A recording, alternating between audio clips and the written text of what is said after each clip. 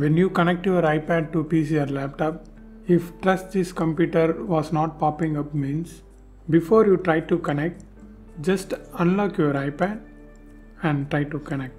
Step number 1. Use only original Apple cable for file transfer.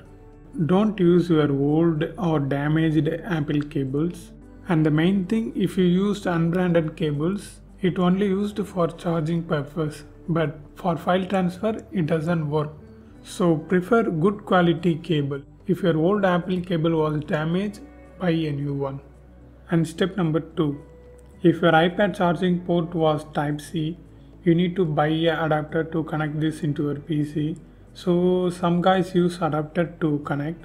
If you use adapter to convert as USB, try to change the adapter because adapters are frequently damaged and not working. So you need to change the adapter and try again.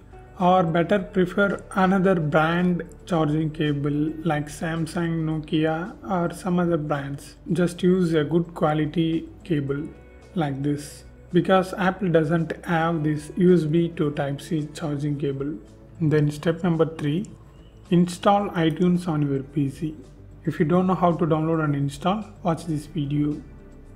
Then launch your iTunes on your background and try to connect. Hopefully it works. If it still doesn't work, just remove this and flip the charging cable. It works on both Lightning and Type-C cable as well. Just flip and connect. Definitely this time work. Yeah, these are the proven ways to fix trust this computer pop-up not showing up on when you connect. And if you want to know more videos about iPad, watch these videos.